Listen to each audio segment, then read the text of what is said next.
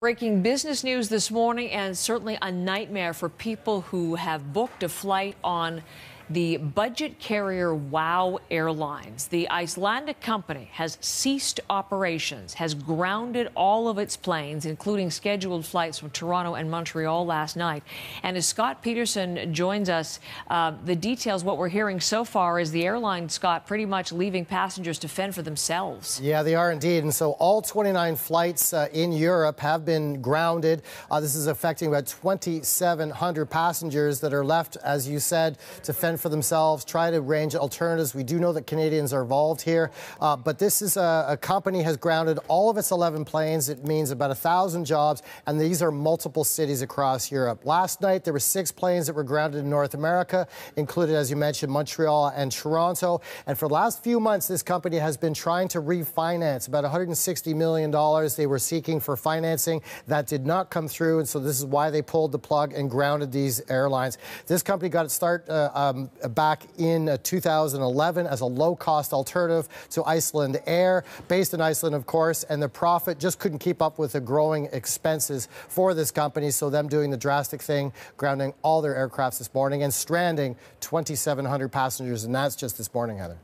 And we're going to talk to one such passenger in just a second, Scott, but I'm wondering, what is the airline advising the people who had tickets to do? Well, they are sort of trying to clean their hands of this, sort of advise people to fend for themselves and look for alternatives. One, if people have flight insurance, they've bought that, they could be covered with that. If they're buying it on a credit card, sometimes that will offer insurance, so people should look there. But any claims, and this is from WOW Airlines directly, saying any claims against the company could potentially go to the liquidation process, and that would take months, if not years, before anybody saw anything on that. But they also advise to look for other airlines for so-called rescue fares, and this is where other airlines come in and offer discount fares. So really, you get the sense that a lot of people are going to be looking for alternatives all on their own, Heather. Well, let us find out one person who is doing just that, Scott. Thank you very much, because as we mentioned, many people who had flights booked with WOW have received that bad news today, including our guest, Alex Spence, a Canadian who lives in Toronto, but she's in Berlin at a conference, flew in on WOW, was expecting to fly home on WOW on Saturday. Alex, good morning to you. Are you hearing me okay? Good morning, Heather. I can. Well, listen, I'm sorry for the pickle in which you find yourself. How did you learn what was going on with your airline? Well, I was about to go up to give my presentation at a conference on AI and healthcare at the Canadian Embassy, and I was scrolling through Twitter and doing some tweeting and saw a Bloomberg headline showing that WOW Air had filed for bankruptcy, essentially, and that all planes were grounded. So first, I wasn't really sure what I was seeing, if I was imagining it, and it clicked right away that I was suddenly going to have to find an alternative. Oh my goodness! There's your tweet. We put it up on our screen so that people can see, and so you find yourself with no way back. Number one, let me just ask: have you heard anything? Haven't received any email regarding this or any notice of a refund? So nothing from the company, Alex?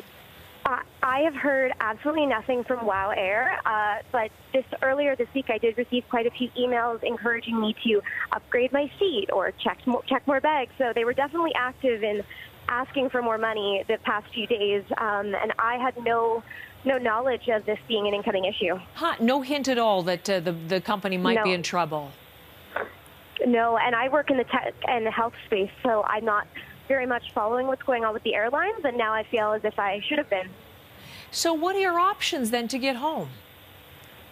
Well, as I'm at a conference right now, it's a little hard to jump online and start booking, but I'm going to have to get out as soon as possible and start finding a new flight, ideally something that's not going to be prohibitively expensive, considering the fact that it's so last minute. Yes, I was saying this may very well end up costing you quite a bit more. Is that going to be a little bit of a hit to you and your company, I would imagine? Absolutely, and also there's so many other factors. If I can't get a flight home on Saturday, it's looking for new accommodation. There are just so many different pieces that come into play here, and I really wish I'd had some notice or at least a final confirmation from them, given that that's already out.